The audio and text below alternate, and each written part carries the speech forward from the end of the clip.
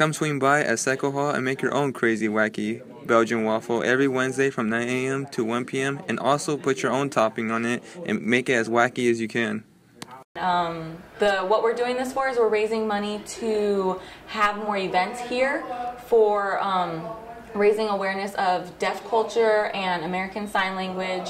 We just really want to bring the hearing community and the deaf community together and be able to learn more about it and understand, that you can even use sign language for babies, baby sign language, and just interact a little bit more. Even though Wacky Waffle has been very successful for Jessica, this is only the beginning for her, and there will be more events in the future to help raise American Sign Language. And we are actually funding our Wacky Waffle Wednesday to bring a deaf performer on campus, and we have a lot of events all throughout the year on and off campus to raise awareness about American Sign Language and about deaf culture. Live for Cougar News, this is Alex Oliveris. Thank you for watching.